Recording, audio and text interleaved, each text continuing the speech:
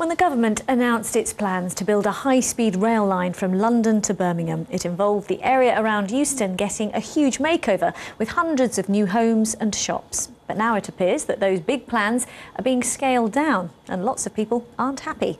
Let's join Aisha Baksh, who's at Euston for us tonight. Aisha. Well, Riz, there's already been quite a lot of unhappy people along the proposed route of HS2 who've made their voices heard to the government and local authorities. Here is where the people leaving and coming into London will arrive on the HS2 high-speed rail link. And people living and working in this area say that they're deeply concerned about the plans and the revised plans, which have further concerned them and caused more uncertainty. High Speed 2 is a massive infrastructure project worth billions of pounds. It will link London to the Midlands and beyond. The first plans for Euston Station, the London terminal, were for it to look like this. But Camden Council has now been told there'll be no regeneration of the station, which means no new homes or shops. Buildings nearby will still be demolished. Well, we're pretty disappointed, to be honest. There's a huge negative impact for Camden. We lose nearly 500 homes, we lose countless businesses, a nature reserve is affected, some of our regeneration plans are being delayed, a school will need to be relocated.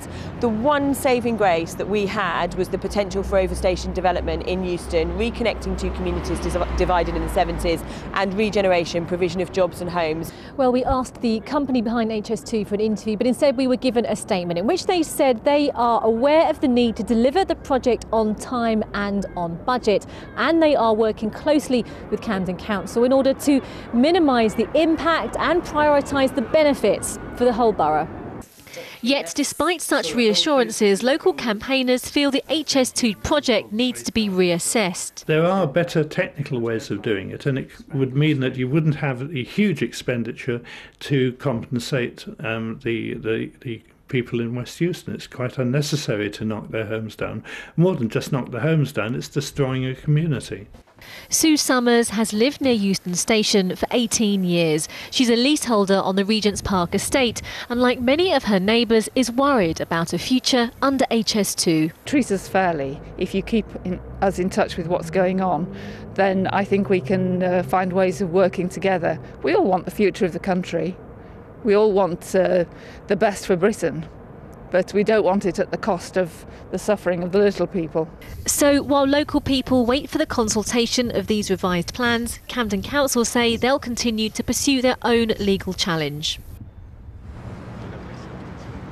Well, HS2 stressed that at the moment these are just plans, and they will, as I said in that report, go to consultation with local residents and local businesses and the local authority, and then they will present their proposals to the Transport Secretary.